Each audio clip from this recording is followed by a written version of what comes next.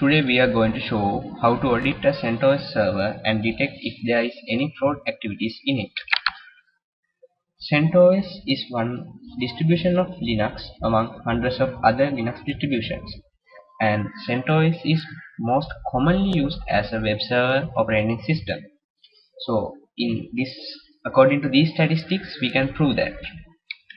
So today we are going to use Rkhunter, Nmap, and Linux terminal commands to audit CentOS. So Rkhunter is an easy to use tool which checks machines running Unix, Linux, BSD and other operating systems for the presence of rootkits and other unwanted tools. Rkhunter can be run as a cron job or from the command line when needed. A bash shell or a cron shell is required. If available, Perl modules will be used to replace some default system commands. The following system areas will be checked by the Rkhunter: MD5 hash comparison, default files commonly used by rootkits, incorrect file placements, search for suspect strings in LKM and KLD modules, hidden files, deleted files, listing applications that could be used libpcap, search for old versions of software packages. So let's see what are rootkits. Rootkit is a software that enables continued privileged access to a computer while actively hiding its presence from administrators by subverting standard operating system functionality or other application.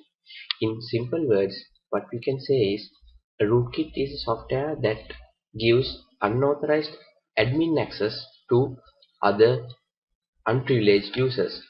So those users get the highest level of clearance and they can do malicious things to the operating system or the computer system. So now let's go for a demo to show how to install Rkhunter and use it to audit the operating system. You can install the Rkhunter by yum install Rkhunter. So in this case I have already installed the Rkhunter, so it will do nothing.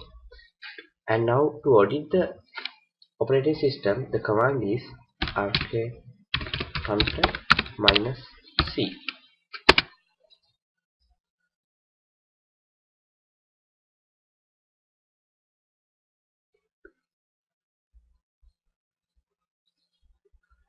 So it will check for various file locations. So there are warnings.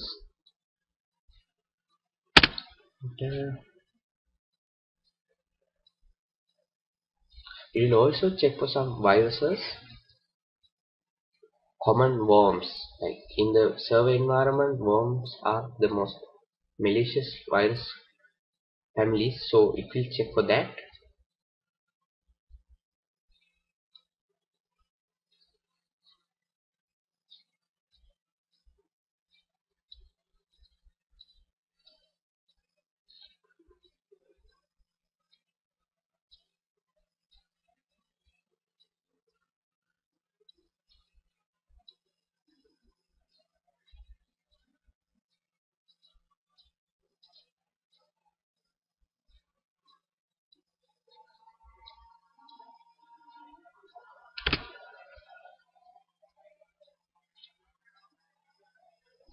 There's a warning for SSH. Yes.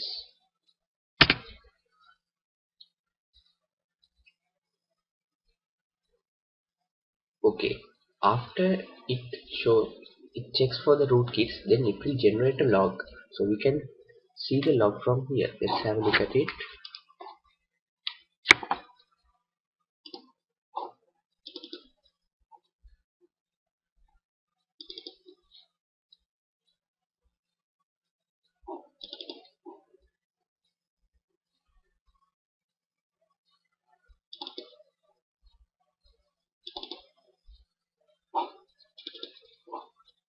So it shows the complete process and warnings. So a server administrator can analyze this log. So as we As we mentioned earlier, we said like server administrators can run this as a cron job.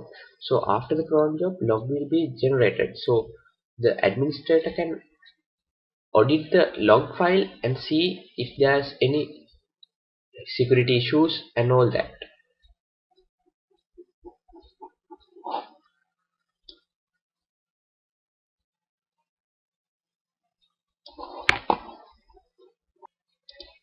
Okay, the next tool we are going to show is Nmap. Nmap, or the network mapper, is an open source tool. So this tool is highly used in network environments. It's a network environment security auditing tool. It was designed to rapidly scan large networks. Rapidly in sense it can scan very speed and show if there what are the ports opened and so on. So these are the some usages of this. Nmap can determine what hosts are available on the network, what services those hosts are offering, what operating systems they are running, what types of packet filters firewalls are in use, and dozens of other characteristics. And Nmap is widely used in security audits, as I said earlier. So other than that, Nmap can be used as a tool for debugging to make sure if a port is open in a server or maybe blocked by a firewall, or just to test our IP tables and rules. Now let's go for a demo and see how the Nmap is used. Okay, I'll clear this, and you can install the Nmap by yum install Nmap. So in this case I have already installed the Nmap, so I'll skip this. And to use the Nmap there are so many switches. So if you want just to scan the TCP ports, you can have Nmap -s and capital S and the host you want to scan. I'll show the local host. So as you can see, so this shows the port and the program running on top of that port. So here in 699 there's an unknown program. So if that's a suspicious thing, the administrator can look into that and close that program or remove that port from being active. And to scan the UDP ports, you can have nmap -s capital U and same as the host. So there are another two unknown programs. So as earlier, administrator can act and to scan the what are the protocols we are supporting or what are the protocols currently in use. You can have nmap simple s capital O and the host.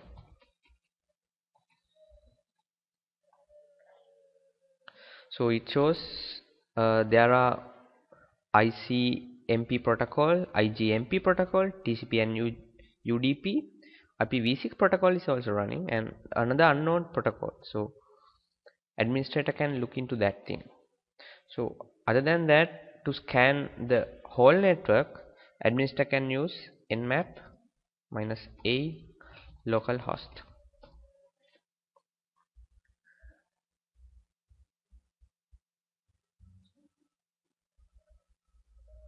So this will take time because it will scan for the protocol, program and the operating system it is running.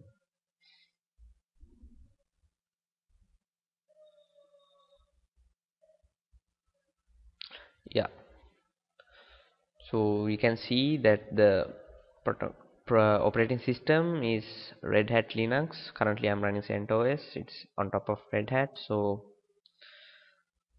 yeah, so the Linux terminal. So Linux terminal is not actually a auditing tool, but there are techniques to check whether our system is secure using the Linux terminal. So here there are two examples. One is check RC local file for any suspicious startup programs. So startup programs which are they will automatically run in the boot up of the computer, and they will run in the background without giving any notifications and all. So we can check the RC local file. So RC local file is important because that's the place where we can put the records of the startup programs, and if there's a virus or a malicious program running, it most probably it will located, and there's an entry in the RC local file to run it on the startup. So let's see the RC local file. You can use gedit /etc/rc.local. So here it clearly says it is running from bin.sh, which is the shell command, and currently there is one program. It is the system auto update program, and other than that it's clear. So the administrator can verify that there's nothing wrong with the RC local file. So, and the other technique is the mount the temp directory as a non-executable. So this is important because almost all the programs use /temp directory, and if we consider about if our computer is a web server, so if there's a upload program, so in PHP, like in the default edition, all the uploaded things will be kept in the temp directory until they are moved.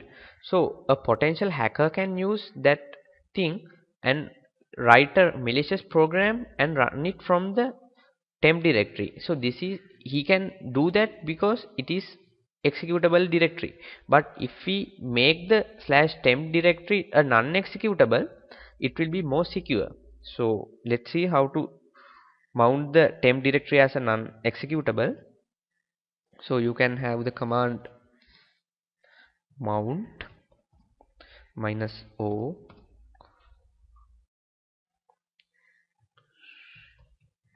remount no exec, and the directory will be /temp.